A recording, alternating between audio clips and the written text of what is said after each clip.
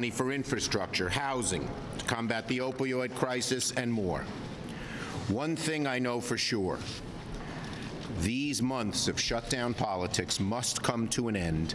The President should sign this bill. We have a bipartisan proposal to accomplish goals. We haven't seen the fine print yet. The parameters are good. And so, bottom line, very simple. Again, everything takes give and take. And anyone who says, unless I get all my way, no way, is doing a real disservice to the American people. Senator Leahy. Thank you, Leader. My first term in the Senate, I joined the Appropriations Committee. I was struck by the fact that it was a committee where Republicans and Democrats tended to work together, trying to find what was best for the country. And I've seen over the years where that and some other committees it's moved away from that, which is a shame. We determined on this, as we did last year in passing out virtually unanimously all the appropriations bills, we showed the Republicans and Democrats could work together. I think no one expected something as irresponsible as the government shutdown, which has cost the American taxpayers over $10 billion, gained nothing by it, and it made people unable to pay their rent, their doctor's bills, their hospital's bills, lose their cars, have devastation at home. We definitely don't want to do that again. So the last several weeks, we have worked quietly, Republicans and Democrats together. This past weekend, as the negotiations went on, I had a feeling we could reach somewhere. Last night we began the meeting of Senator Shelby, myself, the chair, Congresswoman Lowy, ranking member, Congresswoman Granger, in the Senate Appropriations Committee, and then moved for 2 or 3 more hours of negotiations in my Capitol office just down this hall. Everybody had to give something, but what we wanted was the American people to come out. And we do have very good security. We believe in strong border security. But we want realism, not rhetoric. A wall that will eventually be paid for by Mexico, of course, is not something that's going to happen, and everybody knows that, no matter how much the president has said that. But when things do work, having ability to inspect trucks coming through, where most of the drugs and contraband come from, doing the technology that our own Border Patrol tell us they need more than walls, they'll do that. In places where fencing or walls may work, we got the money for that. We put together a good package. And remember, there are 6 other bills involved. Everything from opioids to paying for veterans care on through. Let's be grown-ups in both parties. Let's get them passed. Senator Durbin. Thanks, Chuck. For 35 days, we said to the President the following: if you will put an end to this government shutdown, we will sit down at a table and negotiate this issue.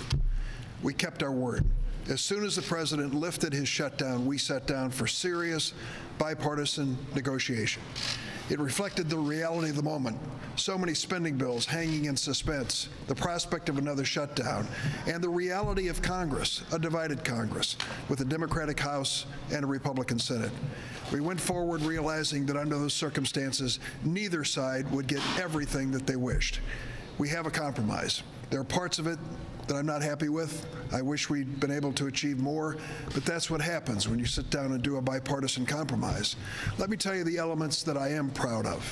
First, the fact that Democrats made it clear from the start that we believe in border security, and we talked about the needs of technology on the border. America knows we're facing the worst drug crisis in our history. We know that over 90% of the narcotics coming in from Mexico come through ports of entry. We said from the beginning, bring the technology, the scanners, the X-ray machines that will stop or at least slow down the flow of these narcotics, and we have included it in this compromise agreement. This is a proposal, starting with the Democrats, embraced by the Republicans, which is real border security to address a real threat to America in the drug crisis we face today. The second thing that we insisted on and worked with the administration on was humanitarian assistance. Sadly, 2 little children came to our border and died before they could receive the medical assistance they needed. As one person said to the administration, that hadn't happened in 10 years. We don't want it to ever happen again. So there's money in this compromise for humanitarian assistance, such as medical supervision for those who do come to our border, to make sure they are treated in a humane way. Let me close by saying this. President Trump's statement at the State of the Union address relative to immigration and those who are immigrants to this country, sadly, was a fear-mongering, hate-mongering approach to the people who come to this border, many of whom are just seeking a better life, as many of our ancestors did before us, many of whom are not trying to violate the American legal system. They're trying to see if there's an opening in that system for them to become part of America. Most are turned away, but they come here in search of this country as our fathers and grandfathers did before us. We need to recast this conversation when it comes to immigration, to recognize that the president's approach, the Steve Miller approach, does not represent the best of America. It represents the kind of division that does not bring us together as a nation and does not acknowledge the heritage which makes us one of the greatest nations in the world today. Senator Tester. Thank you, Leader Schumer. I think what we've seen happen over the past 12 days or so is Republicans and Democrats coming together, and both the House and the Senate coming together and passing a significant step forward on border security. A lot have been talked about a negotiated process and compromise, and that's a fact. We've ended up with something that I think can pass the House and pass the Senate, and something that the President should pass, that deals with border security, humanitarian aid, making sure we have the technology, the manpower at our ports to be able to make sure this country is secure. I would tell you that this is a reason to celebrate, but the fact is that finally, for the first time in a while, Congress has done its job, and we've reached compromise to push this country forward. Now, we need to get it passed through the House and the Senate, and the President needs to do his job and sign the bill. Thank you. Okay, questions? Yes.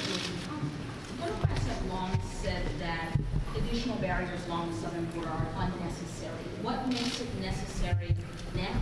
This is the exact same thing we asked for when Leader Pelosi and I went into the White House on December 11th. $1.375 for fencing and other types of barriers with the same language we had in 2018 and 17, which says only technologies that have been used before can be used again. We've always been for fencing, but this doesn't allow for a concrete wall of any kind. The President says he's unhappy with the bill, but he's adding to it. What's your understanding of what he means by that? We don't know what he means by that, but the one thing we all feel for sure in this, I agree with Leader McConnell. He ought to sign the bill, not cause a government shutdown. There are great limits on what he can do and cannot do, and we'll have to see what he means.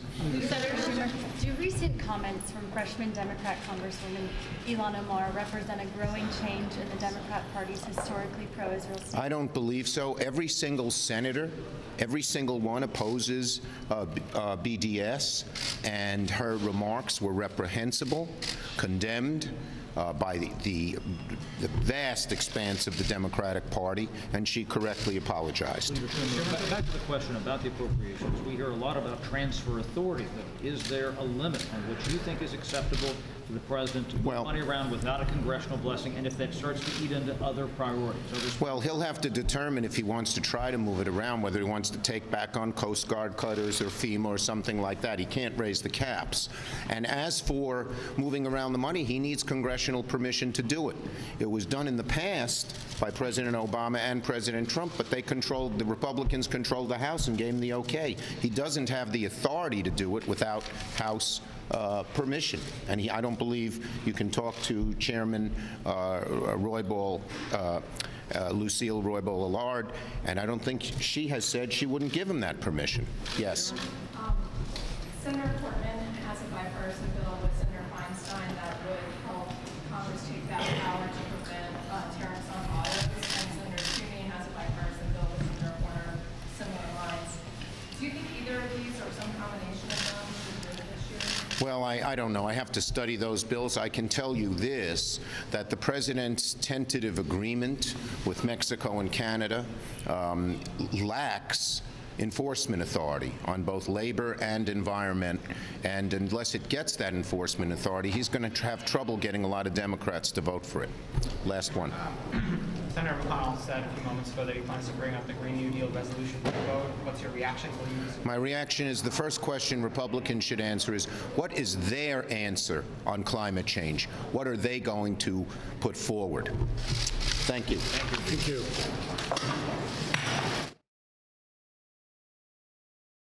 All right, everyone, we heard from Republicans, we heard from Democrats about this budget deal that they are hoping President Trump will decide is a good compromise to keep the government open past that February 15th deadline. But now we are going to go back to Governor Gavin Newsom's first State of the State in California.